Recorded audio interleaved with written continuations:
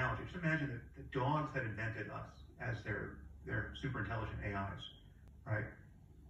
For the purpose of making their lives better, just securing resources for them, securing comfort for them, getting them medical attention.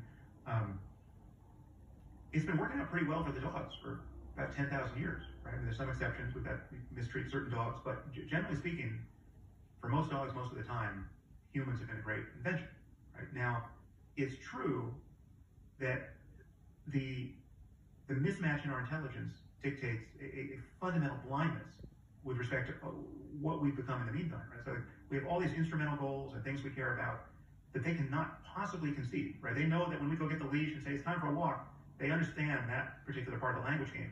But everything else we do when we're talking to each other, when we're on our computers or on our phones, they don't have the dimmest idea of what we're up to. And if something happened, we love, the truth is we love our dogs. We make just irrational sacrifices for our dogs. We prioritize their health over all kinds of things that is just amazing to consider.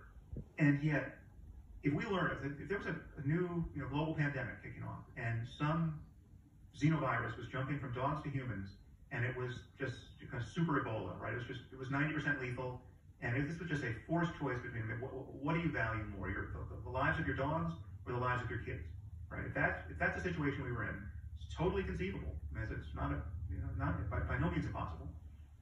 We would just kill all the dogs, right? And they would never know why.